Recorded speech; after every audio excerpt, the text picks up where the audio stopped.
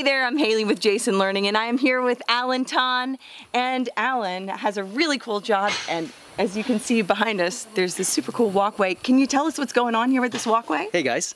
Yes, of course.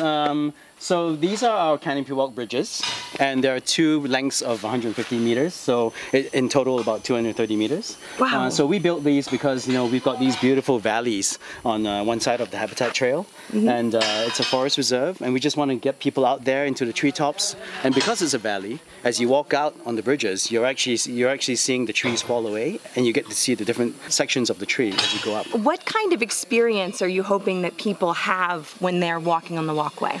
We want people to come here and reconnect with nature. We want people to see the beauty of Penang Hill and to be inspired by it, to hopefully make little decisions and choices in their own lives for a more sustainable future, and for to just share all this beauty, really.